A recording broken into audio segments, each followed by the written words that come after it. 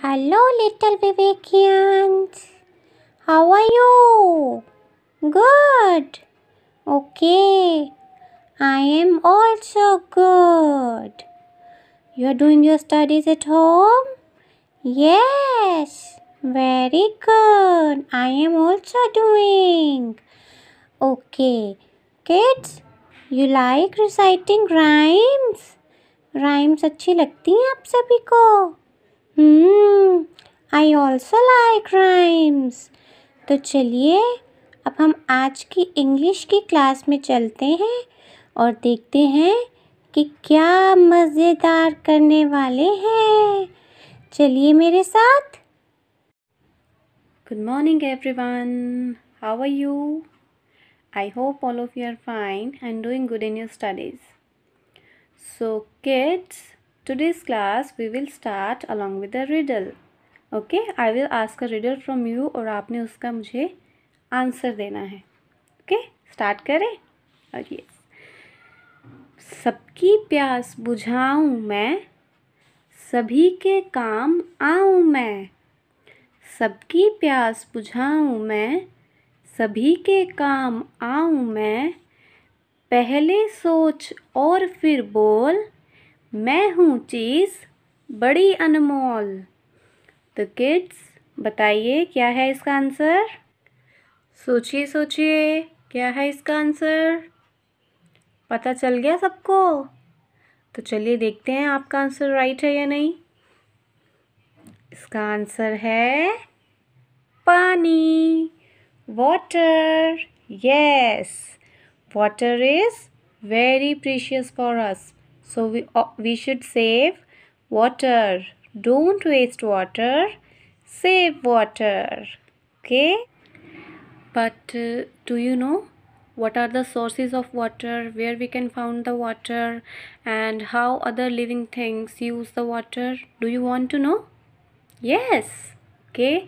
So today we all know about it with the help of a rhyme. Water, water, everywhere. The name of the rhyme is Water, water, everywhere. Okay. So you also repeat the rhyme after me. Let's start. So kids, now let's start the rhyme. Water, water, everywhere. You repeat after me and follow the actions. Let's start. Water, water everywhere, water all around. Water in the ocean, water in the ground. Water from a waterfall rushing down from high. Water from a dark cloud raining from the sky. Water boiling hot, water frozen ice, water in a blue lake, clean and clear and nice. Water at a fire, gushing through a hose, water in the garden so every flower grows. Water for the animals living in the sea. Water, water everywhere for you and for me.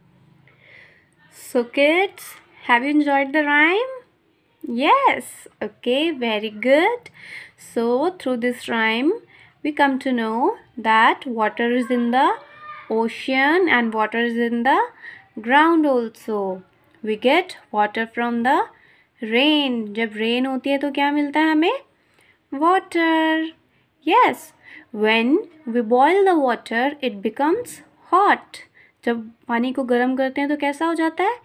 Hot. And when we freeze the water, it will become ice. जब water को freezer में रखते हैं तो कैसा बन जाता है? Ice. Yes.